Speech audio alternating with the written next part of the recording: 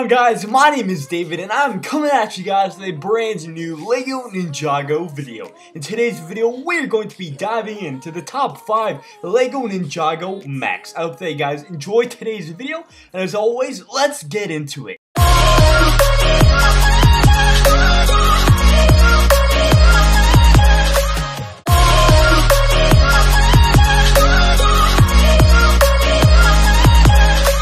Coming in at number 5 is the Golden Mech. We only get to see this mech for a few minutes in the season finale for Ninjago's second season. However, the power of this mech is unforgettable. Keep in mind, this was the first Spinjitzu Master's fighting suit used to combat the Overlord and is extremely powerful.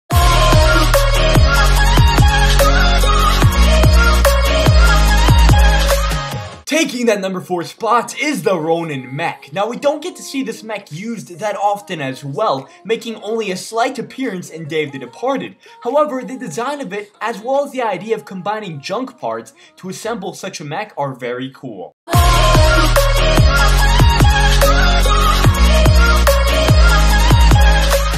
At the number 3 spot is the Titanium mech. This mech is very cool in design, even though in its LEGO set form, it has a limited capability of motion.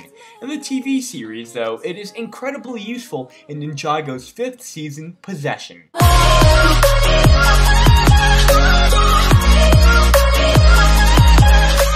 Taking that number 2 spot is the Ghost Mech. The perfect complement to the Titanium mech in Possession was the Ghost Mech. A very unique mech in the fact that it had 4 arms and was used by the Ghost Forces in order to combat the ninja in the Wailing Alps. It contains similarities to the original Samurai X mech while also adding its unique aspects such as design details and of course its 4 arms.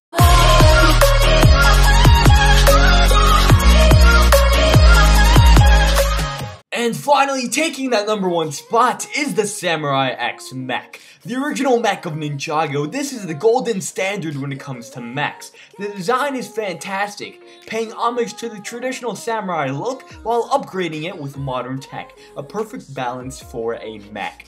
But that of course concludes my top 5 list of the top 5 LEGO Ninjago mechs of all time. I hope that you guys enjoyed today's video. If you guys did, then please leave a like and subscribe for more LEGO Ninjago videos coming to you guys each and every day. Thank you all so much for watching, and I'll catch you guys in the next one.